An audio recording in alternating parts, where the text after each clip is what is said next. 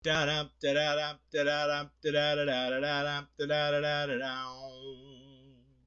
does that even mean, Bowers Game Corner?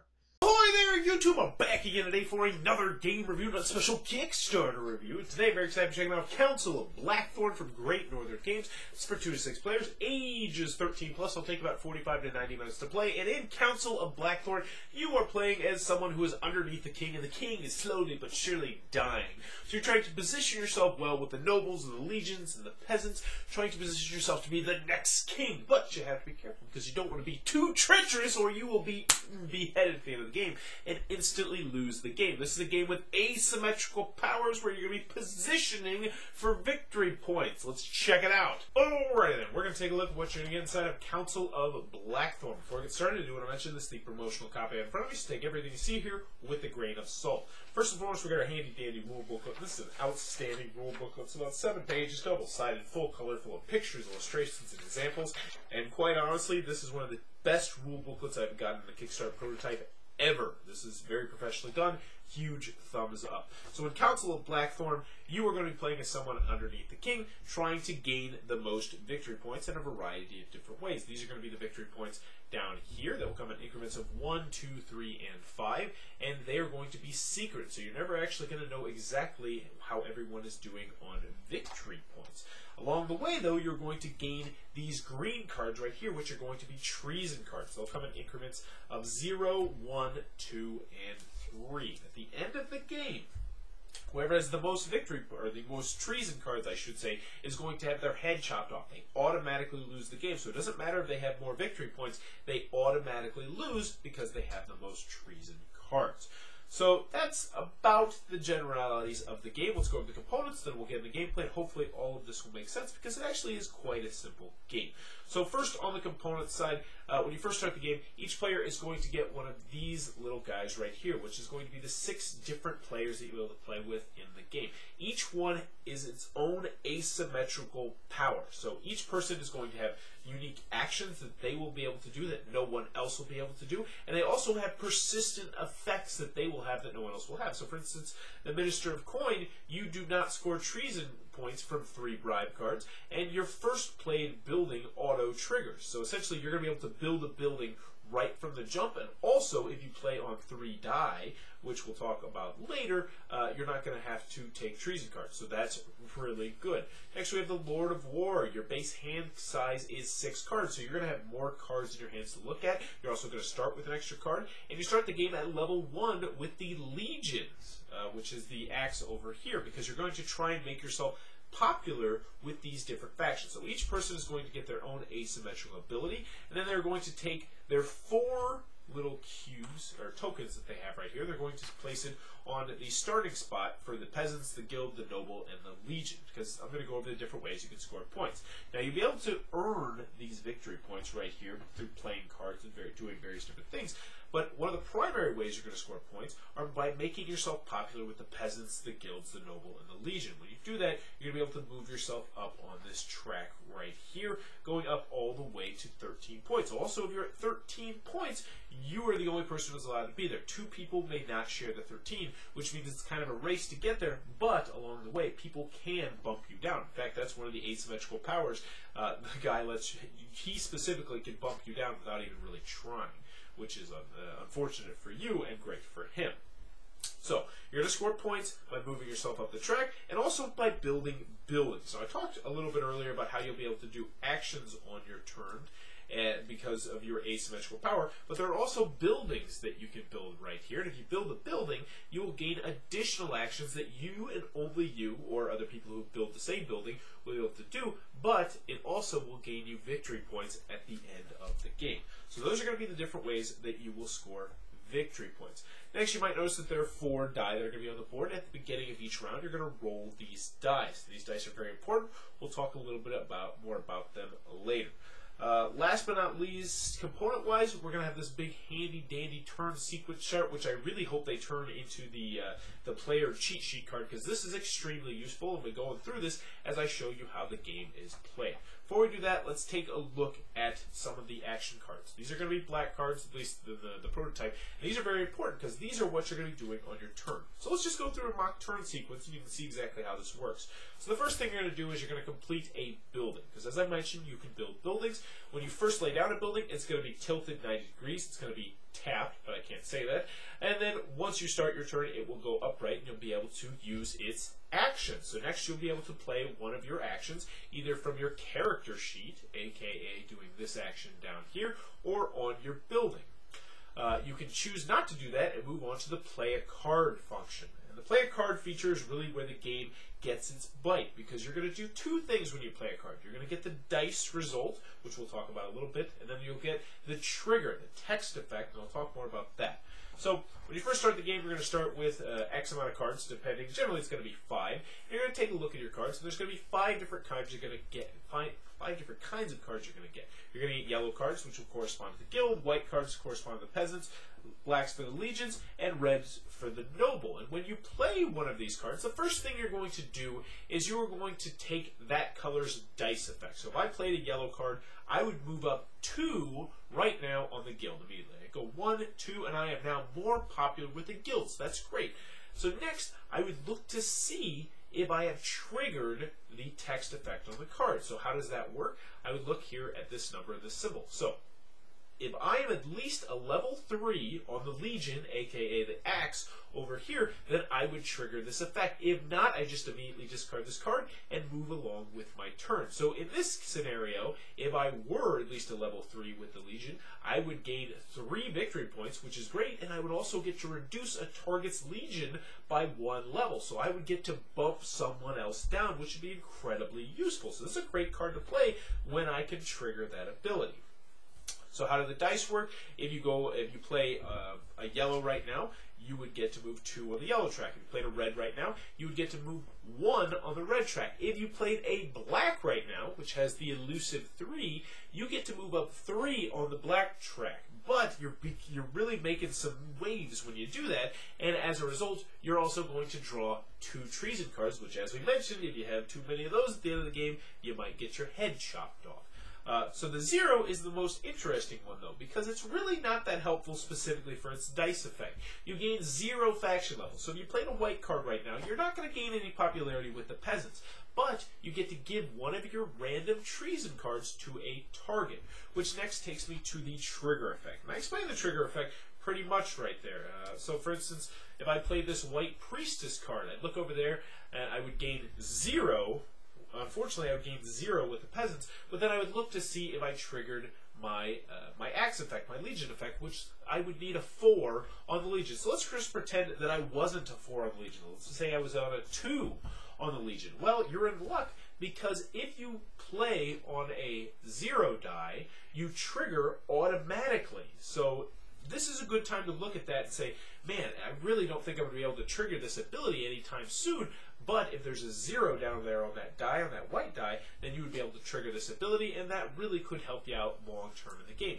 Likewise, when you play on a 3, you automatically fail your trigger ability, because you're just choosing to schmooze a lot with the Legion and move yourself up, so you would not be able to trigger the ability on the bottom of the card. It's a delicate balancing act. Now, how do buildings work? Well, here's a good example. We got one right here. Buildings are the exact same way. If you were able to, so for instance, this one, if you were at least a 5 with the nobles, the red guys over there, then you're going to trigger this building. You put it down in play, tap when you first start the game, and then the next time, when you first start the round, you flip it back up, and bada boom, you have a new action you can take, or in this case, a new persistent effect that you'll be able to take, along with victory points at the end of the game. So let's go over real quick. You're going to put your building upright. If you have a building, you're going to do one of your actions, either on your character or on your building, if you want to.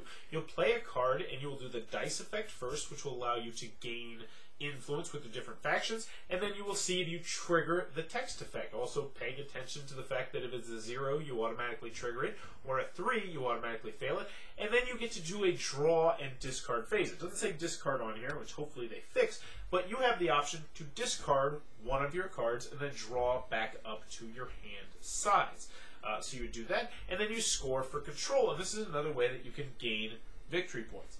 So how this works is, If you're in first place with either the guild, the noble, the legion, or the peasant, you're going to gain 2 points for each one you're in first place with. So for right now, we'd say, oh, I'm in first place in the guild, so I would gain 2 victory points. Also, the buildings work the same way. So if you had the most buildings, you would gain 2 points for that. So if you were first place in the guild, first place in buildings, you would gain 4 points. Then you look to see if you're tied anywhere for first. If you're tied anywhere for first, you're going to gain 1 point. So for instance, if I was tied on a 1 with the peasants, then I would gain 1 point for that. You also have to be at least on the board in order to gain the 1 point or the 2 point bonuses there. The last kind of card I do want to mention is the Whispers card. I'm not sure if I mentioned this or not. This is going to be a card that's going to allow you to gain 1 level in any single faction when you play the card, and also it's going to penalize whoever's in first place by making them draw treason cards, which obviously can get your head potentially cut off. You're going to rinse, wash, and repeat. So when does the game end? The game ends at the end of a round, or at least once during someone's turn. 3 of the 13 spots have been filled up, at which point you're going to tally up your points, tally up the treason cards, chop off someone's head, or potentially more than one person's head if there's a tie treason-wise, and then whoever has the most victory points will be the winner of the game, and that, in a nutshell, is how Council of Blackthorn is played. Alright then, Council of Blackthorn, what are my final thoughts? Let's go over the pros, let's go over the cons. First, on the cons side, the game is not going to be for everybody for a variety of different reasons. Analysis paralysis can poke its ugly head in with this game. Now, it's a very simple game, and for a lot of people, turns are going to be very quick. However, if you have analysis paralysis, your turns will stretch out, especially when you get to the discard phase, because there's a lot to look at on these cards. You know, do I want to discard this card? Now, which cards are going to stack well together? Which buildings do I want to keep? So on and so forth. And that will stretch out turns, especially in a 5 and 6 player game, which go on just a little bit longer than you're going to want them to, especially when there's not much player interaction in between turns. Also, 2-player wise, I worry about the asymmetrical powers. Now, the asymmetrical powers, I feel, are pretty well balanced, and they balance themselves out very well in a 3, 4, 5, 6 player game. However, in a 2-player game, I worry about how well balanced they are, because there's only one other person to attack you to sort of knock you down, especially with the Master of Shadows, the one that can just give away all their treason cards. Now, they try and mitigate that by making it so that in a 2-player game, you don't get your head chopped off unless you have double the amount of treason points. But the bottom line is the Master of Shadows can give away pretty much all their treason cards throughout the game, which means they, most of the time, I would imagine, are going to win a 2-player game. And when I played a 2-player game with the Master of Shadows, I tried specifically to do that, and I crushed him. I lost by points, by a good deal on victory points. But the bottom line is, I had 0 treason cards, and he had, like, I think, 5 points just because he was trying to get rid of them the whole time and was not able to. So it is something that I wanted to note. Also, graphic design-wise, there's some very minor graphic design things that I think would give the game an extra layer of polish and usability that I mentioned in an email to the creator of the game. Any other cons I have with the game? Not really that I can think of, because overall, I really enjoyed Council of Blackthorn. I enjoyed this game an awful lot. What do I like about the game? First and foremost, it's a very simple game at its core. You complete your building if you have one, you do one of the actions, either on a building or on a card, and then you play a card. You look at the dice effect, then you look at the bottom trigger effect. If you trigger it, you do it. If you don't, you just move onward. You discard a card, you draw your cards, or if you don't want to discard, you don't do that, and then you move along your merry way. Well, you score points. And it's a very straightforward, streamlined game. But there's a good amount of bite with this game when I'm deciding how you want to approach it. Do you want to play the card now because it's going to move you up on that track, or do you want to hold on to it in your hand, wasting valuable hand space because the trigger effect is really going to help you in the long run?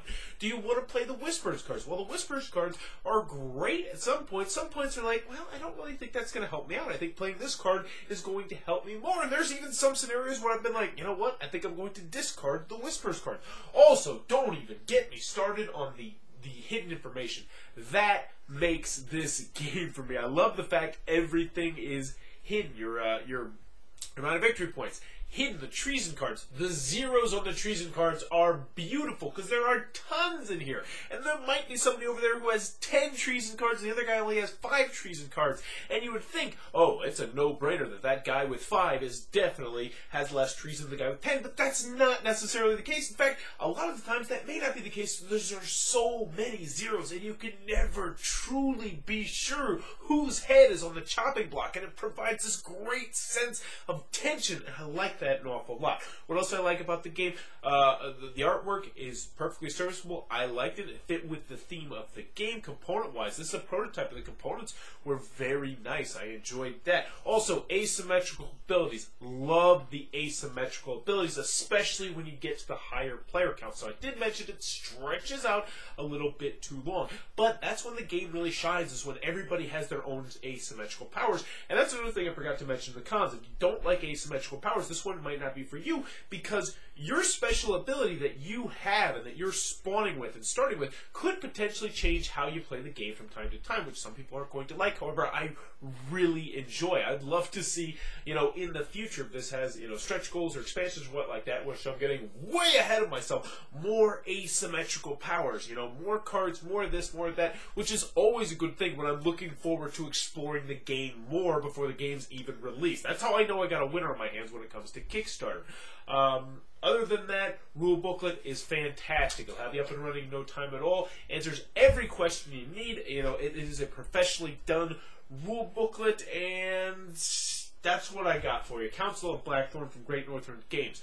Doesn't play the best at 2 players. I worry a little bit about the balance, especially with some of the different asymmetrical powers. 6-5 players can stretch out a little bit, but still a fantastic game, one I highly recommend checking out. That is Council of Blackthorn from Great Northern Games. If you enjoyed this review, please be sure to click on the subscribe button down below in the comments below. Let me know, if you were the king, what job would you give your ex-wife / girlfriend / boyfriend / husband / other thing that's similar? Were you a nice ex-boyfriend? Would you give them a nice cushy job and say, I just want them to be happy? Or would you be a vindictive evil one who's like, she's the food poison checker lady? Who knows? What would you do? Me personally,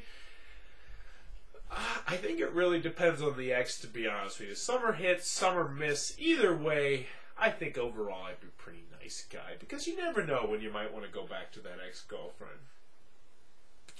But what am I talking about? Let me know in the comments below what you think. As always, thanks for your time, YouTube.